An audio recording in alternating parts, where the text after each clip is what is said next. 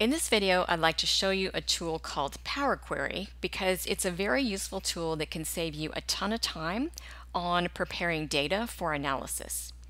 And I'll use the file on the screen as an example. If we look at this file, we can see that the first 4 rows of data are one order. There are 4 line items within this order, so the customer ordered 4 different things. The problem is that when we extract this data from the system, you'll notice that the customer name, phone number, full address, and I have a country column just off the screen, they only appear in the first line. They are not duplicated down below. So why is this an issue? If we now want to roll up total sales by customer, this 5151 will be assigned to online die-cast creations, but the other 3 line items in that customer's order are going to roll up under a blank customer name. So our totals are not going to be correct. So how do we fix this? We can certainly copy and paste and copy and paste and copy and paste, but believe me, when your file has hundreds of thousands of records in it, that's going to take you all day. You can actually do this in seconds if you use Power Query. So how do we now start to use Power Query to play with this file? We don't actually start with this file. We're going to start with a blank sheet. So let me start with a blank sheet, and the first thing we do is we tell Excel we would like to go get some data, and we're going to go get that Excel file we were just looking at. And we tell it we would like to import that information. So it's connected to that file, and what it's actually showing us on the screen is that I have one tab within that file, and it's called Sales Order Data. If I click on this, you'll notice that off to the right, it actually gives me a preview of the contents of my file. And again, we can see the missing customer names, phone numbers, and we see we have another issue. If we look at the full address column, we have both the street name, the city, the state, and the zip all bunched together, so they are concatenated and they are separated by commas. If we want to try and roll up our sales by city, sales by state, sales by zip code, this is going to be a problem unless we can splice off the individual pieces. But that's okay, because I'm going to show you how Power Query will let you do that too. Now, if I just click on load, it's just going to load that data as is. I actually want to manipulate this information and transform it before I pull it in. So I'm going to click on Transform Data.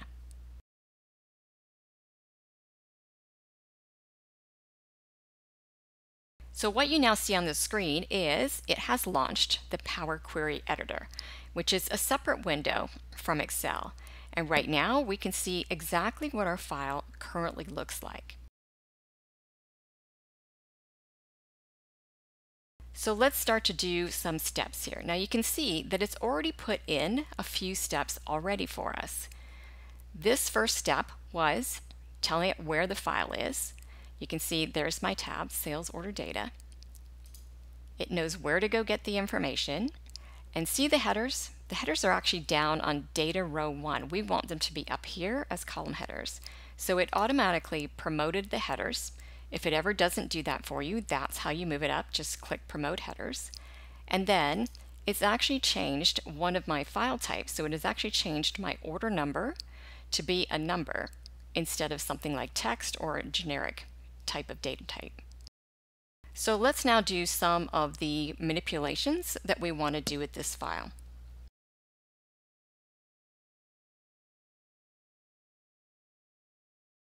So the first issue we had was with the customer name. You can see it's pulled in all these blanks, so they are actually coming in as null.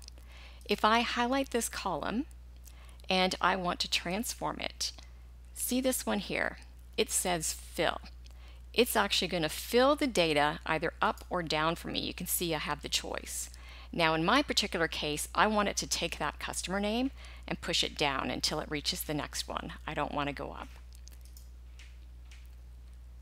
So we click the button, and here we go. We have now gotten rid of all of those nulls, and very quick work, 2 seconds as compared to copy paste for hours trying to manipulate your file. We can do the same here. If we want to fill down the phone number, fill down the address. And you can probably select multiple columns at once, but I'll just give you a demonstration here. So now we've got all of our information filled in. So we could load it like this and then start to work with it and make our data visualizations, but let's do a little bit more to it. Now, one thing I'll show you, see right here? So this Power Query has already detected that this is a date.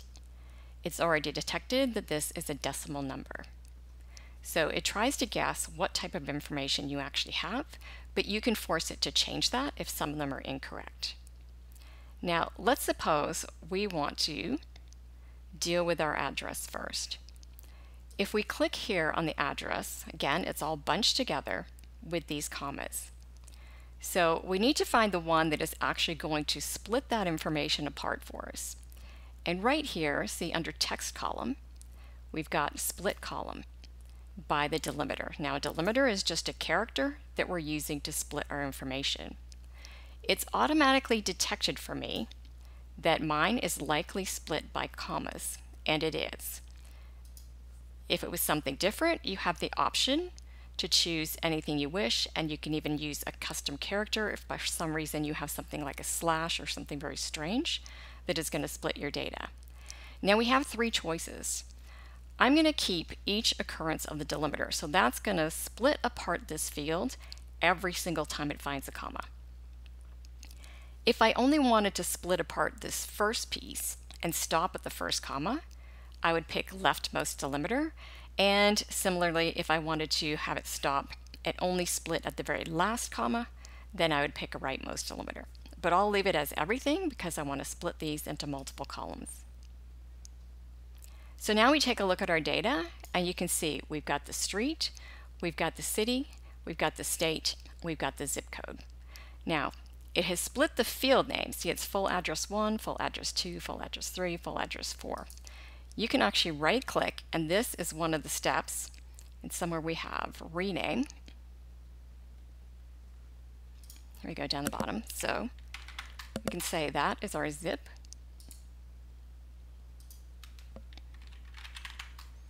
This is our state.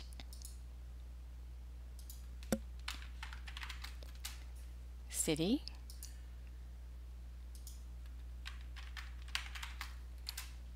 And street. And you'll notice that as I do these manipulations, it's adding steps. There is my step where I split by the comma.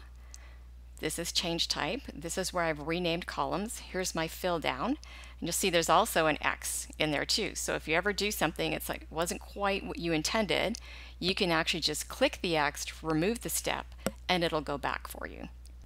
Now suppose we actually don't want all of these columns. Here on this one, we can actually pick choose columns, and it's given us a list of everything that's in our file. So suppose we don't actually care about the phone number, the MSRP, the status, and we'll keep the rest of these for now. So now it's actually removed those columns for us, so we don't have to bring in any more data than we actually want to have. Now we can actually do some calculations as well.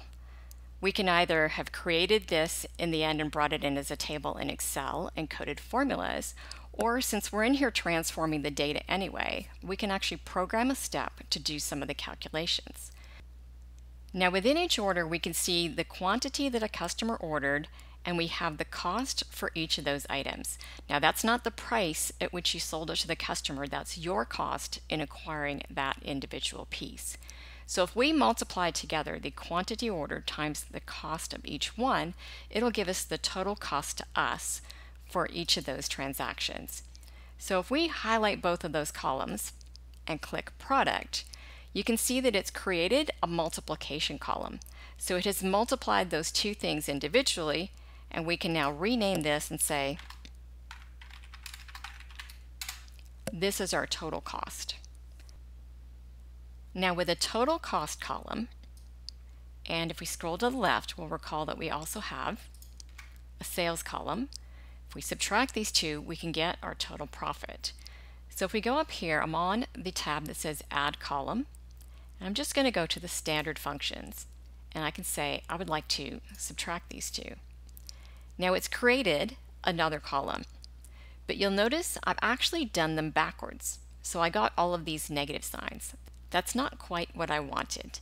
So what I can actually do is go, oops, nope, that's not quite it. I can hit the little X, and then if I calculate the other direction, I can pick my sales column first. So I want sales minus total cost. Click standard and hit subtract. Now you can see that I've got a positive profit. Now, for this particular client, you can also see that we have a lot of information that's popping up at zero profit. That's kind of indicating to us that they sold quite a few items at cost. So again, we can rename this column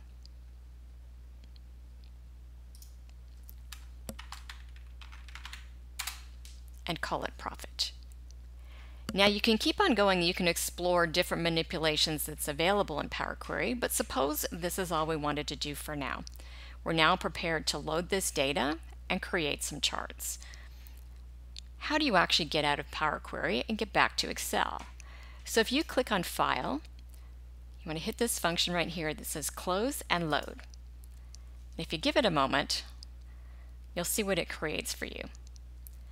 So by the format, you kind of recognize this as an Excel table. So we've got all of this information now, and it's in the format that we did. Now, what happens if you actually wanted to go back and play with this again, do some additional steps? So you can actually go in here and under Data, click on the Queries,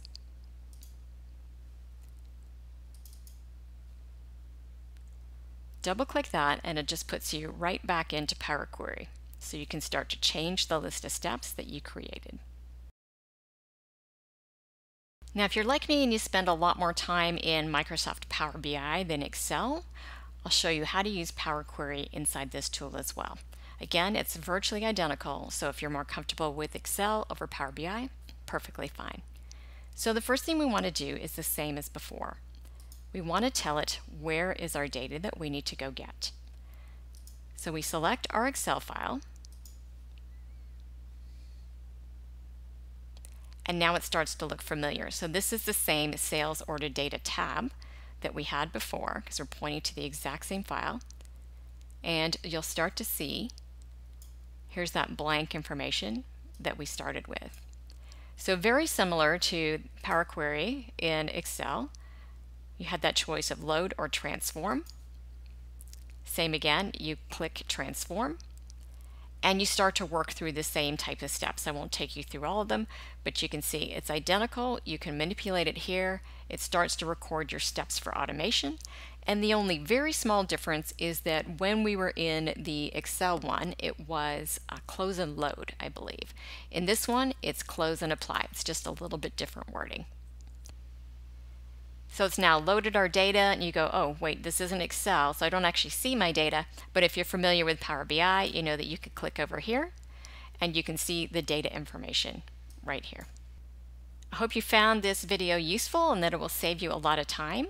I will put a link down in the notes or the text to tell you where you can get the sample file if you want to load that file and try some of these data manipulations yourselves.